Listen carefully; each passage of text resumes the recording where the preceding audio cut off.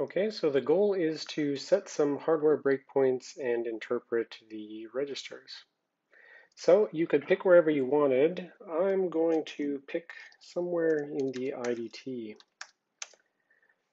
So you could choose various locations and some of them would lead to heartache. For instance, I originally chose the entry point of the sysenter instruction and that didn't work out so well. But instead this time I'm going to just pick a location in the IDT. So break on access, execute one, and that particular thing. Performance interrupt sounds relatively safe. And I don't know, I'm just going to go with the RSP as my location for the write breakpoint. So break on write, and let's make it 8, and this particular address. Now, I said that you're not going to see it immediately get updated, so you can see my debug registers are still 0 despite having set those.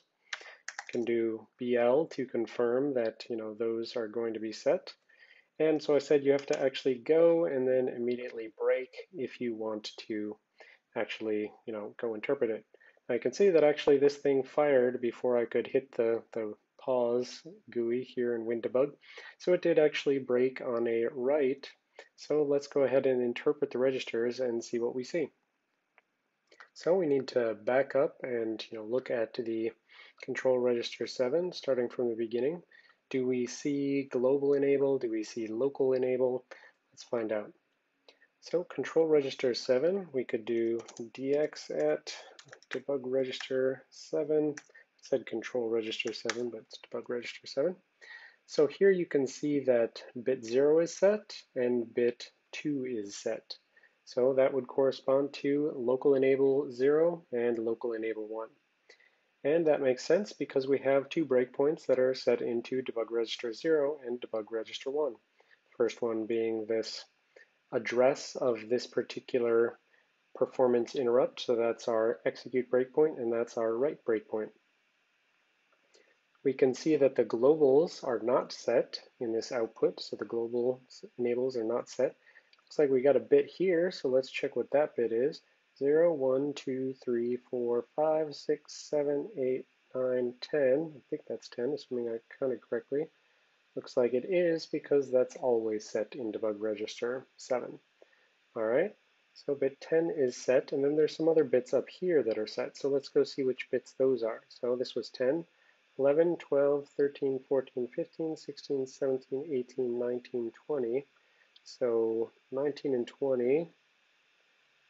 All right, 19, 20 is a boundary. So we want to say 20, 21. So this would be 20 and 21, whereas 18 and 19 are 0. So what we see then is 20 and 21 are 0, 1, so we need to go interpret these, right? So 20, 21 are 0, 1, and that's what we would expect. We have a break on data write, 0, 1 in 21 and 20. Then we have 0, 0 in read write 0 and length 0. So, right, these earlier bits are all 0 here. So the interpretation of that is that it's a break on instruction execution for breakpoint 0, which is exactly what we expect. And then the length here is 1 byte for the instruction execution. And for this one, bits 22 and 23 we would expect would be 1, 0 because we set a 8 byte break on write. So if this was, if this was 21, let's see, that was 2021 or 0, 1, and so 22, 23 are 1, 0, and 1, 0 is the 8-byte version. So that's exactly what we would expect in the debug control register enablement of debug register 0, debug register 1, some particular hard-coded bit there, and then this said it was a break on execute, this said a 1 byte, this said a break on write, and this said 8 bytes. Okay, so now I said that actually this breakpoint 1 hit, this break on write to my stack address hit before I could actually hit the break. So let's see what we have in debug register 6, which is our status register. So dx at dr6 in binary. So the 0th bit is unset and the 1th bit is set. So what does that mean?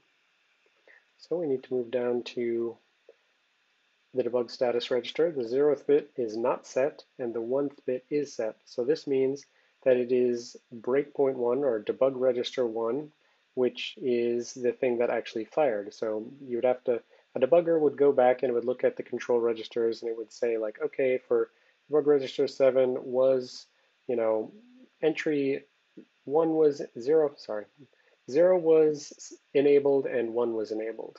It could be the case that the breakpoint bit was set, but this could actually be set to not enabled, but it does see this corresponds to this, which was enabled, because this was the globals and the locals. So what other bits are set here? Well, we can see 0, 1, 2, 3, and then a whole bunch of ones. How many ones? 1, 2, 3, 4, 5, 6, 7, 8. 8 bits of ones. Let's check here. 1, 2, 3, 4, 5, 6, 7, 8. 8 bits of ones, exactly as we'd expect. And then we would have a hard-coded 0, and then we might have something like the BD if the general detect was set. Now we didn't actually see general detect set up in the control register, so we don't expect to see it here. But this was 8 bits of ones and then a 0, and that is 0, so that means the break on general detect is not what just fired. Next one is BS, that was break on single step. That one is also 0, and then BT and RTM we didn't cover, so we don't care. All right, so that's the way that you would actually interpret, the values in the debug registers. You can interpret DR6 as being the status when a breakpoint actually hits. You may not have actually had your breakpoint fire. It all depends on where you set the breakpoint. But DR7 is the main thing controlling, how it's set, and we ultimately see that the things correspond to exactly what we said in WinDbg.